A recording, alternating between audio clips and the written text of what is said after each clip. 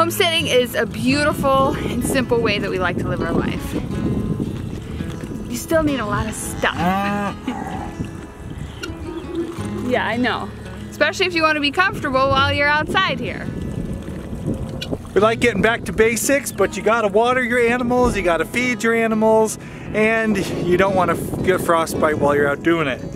After homesteading for a decade, we have tried all sorts of clothing, equipment, tools, and we'd like to share some of them with you every year so you know what we give our thumbs up to, things we spent our own money on that have lasted for years, that are durable, and that somebody you love would love to get as a present, even if it's you getting yourself a present. This video will share 10 different items we love across these different categories. Home, I don't remember all of them. We're talking about clothing, tools, livestock, and kitchen equipment. Let's get into it. Buckets. Always buy buckets. Yeah.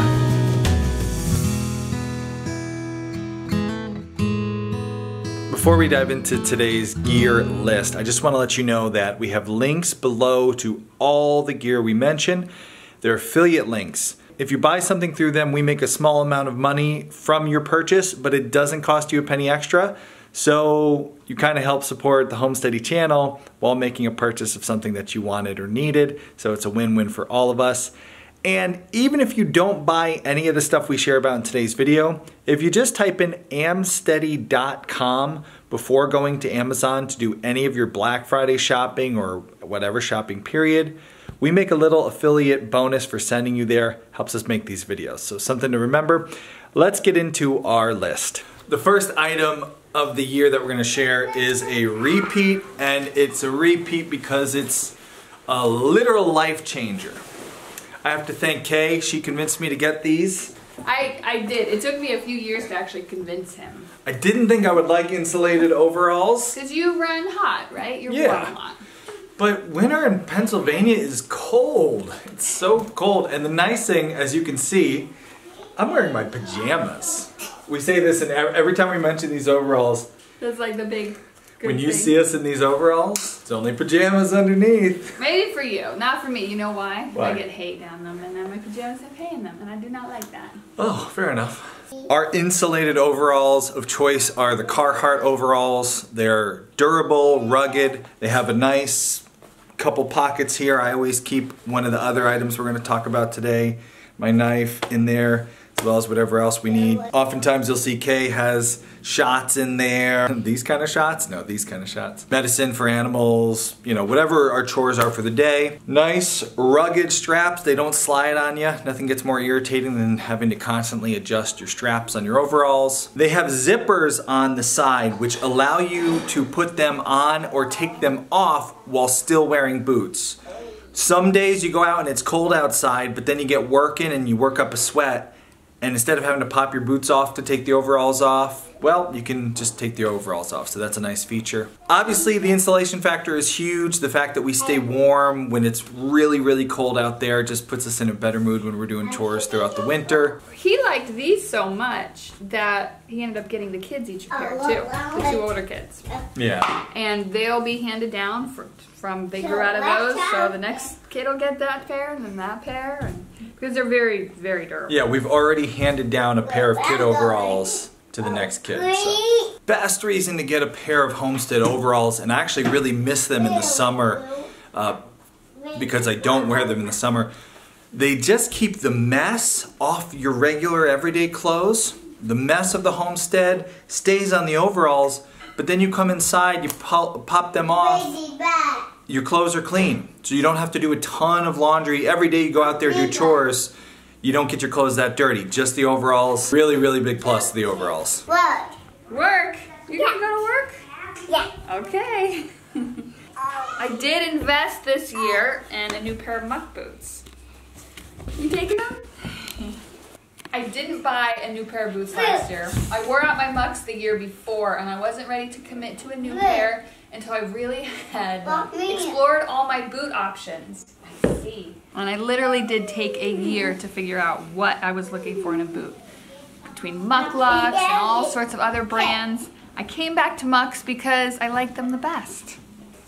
I like the Mucks because they're easy to put on and off, and this year was especially important for that. I'm not bending over and tying any laces. They're waterproof. I have looked at other boots, but it gets so sloppy out there, mucky, poopy, that I need something that's really, really waterproof. And they're comfortable. They don't make half sizes, which was kind of what made me hold off on them for another year. But 2 pairs of socks works for me. So I wear a little bigger size than I normally would with 2 pairs of socks. Nice and toasty. So we've had the Arctic before, we've had the Wetland. I've liked them all. If you are like me and you normally run hot, I don't like the Arctic models as much. They're too much insulation. I like the Wetlands. They're warm, but they're not too hot, so usually I don't get too sweaty in them. While Kay's putting her Mucks on, you may wonder why I'm not wearing my Mucks today. For me, I'm not ready to jump over to the boot season quite yet. I'm still rocking my Kujo Yardware. These are a brand of shoes. I call these sneakers because I'm from New England. But they're designed specifically for doing yard work. They're made with people like us in mind, people who are outside working on their homesteads, whether you're feeding chickens, weed whacking, or taking care of the pastures. Whatever it is, if you don't want to wear boots, if you're just in the mood to throw a pair of sneakers on, or if you call them tennis shoes like people in Pennsylvania. I don't play tennis. Kujo Yardwares, I've been really impressed by how durable they are while still being lightweight on my feet. I don't like wearing a heavy duty work boot. I like something that's a little bit more lightweight. One of the coolest features about them, the material that they use up front. I have been stepped on by a cow while wearing these. Still hurt, but didn't even break a toenail, didn't break the skin. So I've had mine now for a whole season and they've held up. I haven't worn any holes in them. Really nice shoe, cool company who supports Homesteady. If you don't want to be wearing the boots, but you're looking for a good homestead sneaker, try out the Kujos. And cool thing about Kujo, they actually directly support Homesteady. They've provided our community with our own promo code, so you get a special discount through Kujo if you use our promo code, which we'll have below.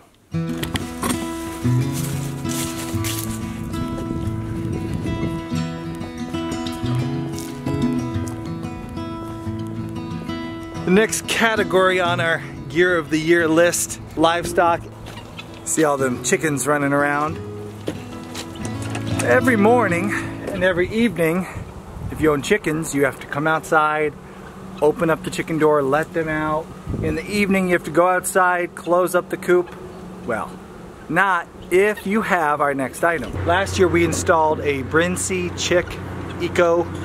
You can watch that video right there. The installation of it. This little item is awesome. Automatically opens and closes your chicken coop door for you, and you don't even have to program anything. It has a little sensor on it that detects daylight. So as the sun goes down, it shuts the door, and when the sun comes up, it opens the door. If you want to learn more about it, watch that video. If you buy that item for whoever does the chicken chores in your family, they will love you for it, trust me. Something I love when we're waiting for a birth on the farm, whether it's goat kids or calves, are our Wyze Cams. Austin knows much more about them though, so I don't think I should talk about them. You know what's important. Well, they work. They allow you to... You set them up and then I can check on my phone to see what's going on in the barn. Honeybee has been on calf watch now for days because we're really nervous. It's her first time. And so we want to check on her all night, but we don't want to come out to the barn every night, all night. So instead, when you wake up in the middle of the night, pop out your phone, check your Wyze Cam. You can take a look at the barn. You can even listen in. There's a microphone. Right now, this week, Black Friday, it's like $35 for one of these things. So we have a couple up in our barn. They plug directly into your electric. You do need to have Wi-Fi to the barn. If you don't have Wi-Fi to the barn, watch that video. I show you how to get Wi-Fi to your barn. But these things have been a lifesaver, literally a lifesaver, because they have showed us at times when things have gone wrong, whether it's chicks that are too cold, if it's pigs that are going into birth and we need to be there for it, if it's a calving that's imminent. They are awesome and they're cheap and they just make life on the homestead easier. I know you're gonna be happy if you put a couple Wyze Cams up in the barn.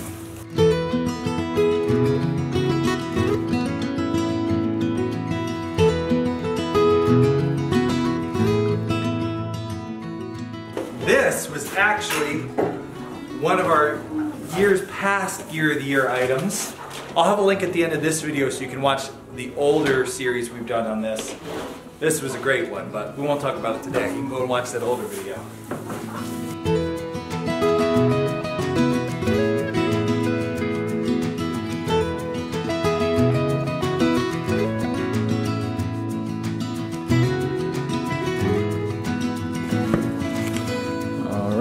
One of my favorite things for training the calves have been these rope halters. I use them for the cows. Very adjustable, easy to work with, very durable. They're lightweight. We don't leave them on them all the time because it's a lead attached. But they have the metal hardware on that. So when you're training a calf, and they don't want to move with you, you give it a little bit of pressure and it tightens under the chin with that metal clip there. And as soon as they take a step forward, it releases that pressure. So it teaches them to lead so quickly. And then I don't need to buy different size halters for everybody, halters and lead ropes. They're all in one. With these smaller cows, you have different size calves. A teeny tiny little calf, you're going to need to buy a teeny tiny halter for. A bigger size calf, and a bigger halter for. These are nice. You just need the one size, so when we're calf sharing, when she's tiny, this was the one we used. The one she's getting bigger, I can use the same one.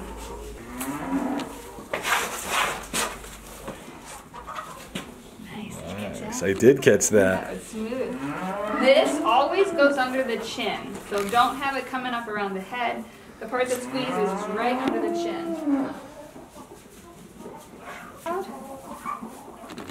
Oh, what a good girl. What a good girl.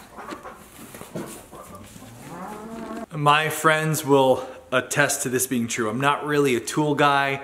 I am not a handyman. But when you have a homestead, you absolutely need to have the right tools to fix everything that breaks all the time. And so the next category, we're going to cover a couple different tools that are musts for a homestead that have gotten me out of so much trouble. The first thing I want to talk about is about the handiest little toolkit you could possibly get somebody or yourself for the homestead. And this is a Winchester Screwdriver Kit. Now you're thinking, all right, screwdriver kit, why do I need to pay for some fancy screwdriver? Doesn't just one screwdriver do the trick? No, that's the problem. When you have a homestead that your father-in-law built the barn 30 years ago, and your buddy came and helped build a cow milking stanchion last year, the tractor is German made and the mower is American made, the watering system uses radiator clamps, the feeders you built are all falling apart. The point is, there's like a million different screws that you have to mess with on your homestead. Anything that breaks, I guarantee you it's going to have a different screw than the next thing that breaks, and that's why this kit is so nice. Winchester makes it. It's made for like gunsmiths. It has every little screwdriver head you could possibly imagine. Have you ever even seen a bit like that? I don't know what it's for, but someday I'll need it. This thing, it's like, am I gonna like drill a hole with that? I will have to at one point in my homesteading career. There's like 4 different size star bits. I didn't even know there were 4 different size star bits in existence. One is so small it just looks like it's a little round thing, but it's actually a teeny tiny star bit. Plus a screwdriver that you can snap that into. This kit has gotten me out of so much trouble. There have been so many times that something broke on the homestead and I went to fix it and I grabbed a regular screwdriver and oh, it doesn't fit, the bit's too small, it's a star bit, it's a square bit.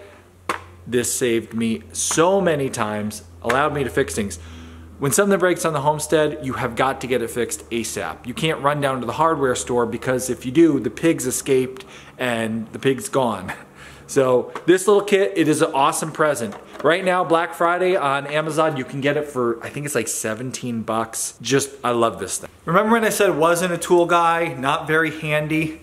That applies also to things that are supposed to run on the homestead, motors. One thing that drives me nuts is when you're going to do a little maintenance on the property, maybe you're going to say weed whack, and you grab the weed whacker or the trimmer and you give it a pull and it's not starting, and you prime the button and you hate that stuff. Spark plugs gunked up, you gotta clean it. Oh man, is this gasoline mixed or not? Do I have to add oil? How much? I hate that stuff. Dewalt has a new line of battery powered weed whackers. I have a pole saw over there that I use for trimming trees on the homestead. They are awesome. They run off of Dewalt's 20-volt battery system. The same system that my impact drivers, screw guns, sawzalls run off of. That's one of the things I love about this and why I cannot recommend enough. If you want to get a nice present for some homesteader in your life, get them started with the Dewalt tool kit. Whether it's this bad boy right here, the weed whacker, which I hate weed whacking. I hate lawn work, but you know, if you don't do it, you wind up getting ticks on the kids. I gotta trim those weeds so the kids don't get all ticked up. Pull the trigger, it fires right up. There's no priming a bubble, there's no pumping, there's no mixing gasoline. You just get the job that you didn't want to do in the first place done quickly. I cannot recommend this thing enough. Super awesome, works great on the homestead. One of the things I like the most about the Dewalt weed whacker is it has a quick spool feature. The time it takes to spool a regular weed whacker head drives me nuts. This thing, you take the line, you stick it through it, and then it's got a ratchet. You ratchet it in and you're done. Super fast and just another nice feature. I hate weed whacking, so the less time it takes me, just being able to start it instantly and refill it quickly, the better. I actually got the trimmer too. I got the pole trimmer for pruning trees. So for all you permaculturists out there who are like, bro, let the weeds grow, why are you weed whacking? You gotta prune your trees, runs off the same battery, extended saw, and pull the trigger and it's all ready to go.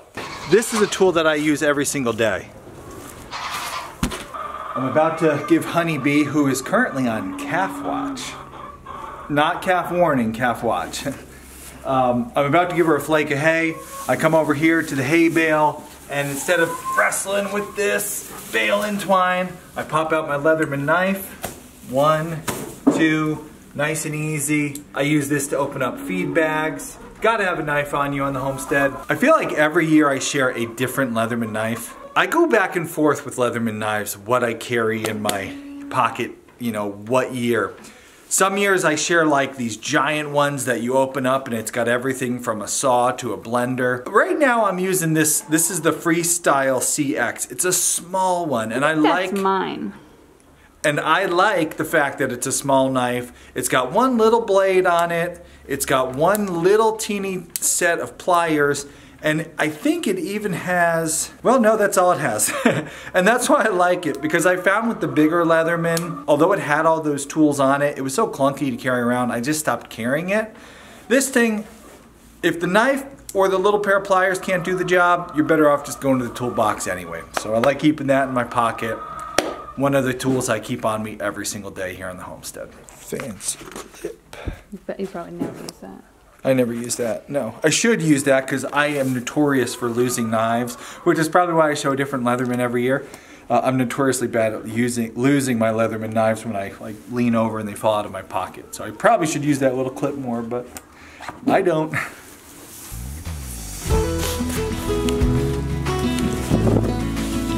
Okay, we're gonna head inside and show you the last couple items on the list. They are the more home part of the homestead.